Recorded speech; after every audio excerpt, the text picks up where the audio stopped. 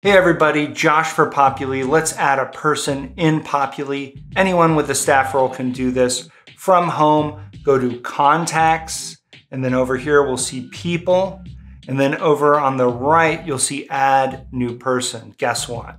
Click that button. Put in a name. Populi is able to parse most of what you do here. So if you add first, middle, and last name all in one go, you should be good. So if I add Josh Failure Stevenson, this will recognize that Failure is my middle name.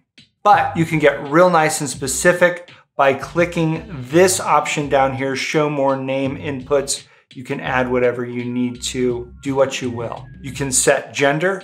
For these fields here, you have an option to choose what kind of data this is. Is it for home, work, mobile, school, whatever it is. You can add whatever roles are appropriate here. You will be limited to granting the roles that your roles can grant. I'm using a profile that has only the staff role, therefore I can only grant the staff role. You can add any necessary tags. This guy's destined for the Tic-Tac-Toe Club, so pull that up and select it to add it right there.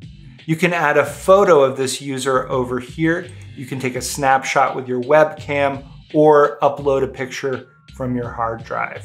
Then you click Add Person and that will land you on their profile. You don't have to add all of the information for a given person at once. You can get their profile created and then go in and add that afterwards.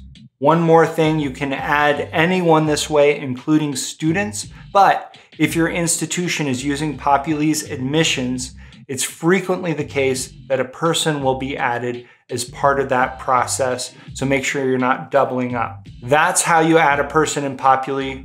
Wow. I've been Josh. You've been great. Thanks for watching.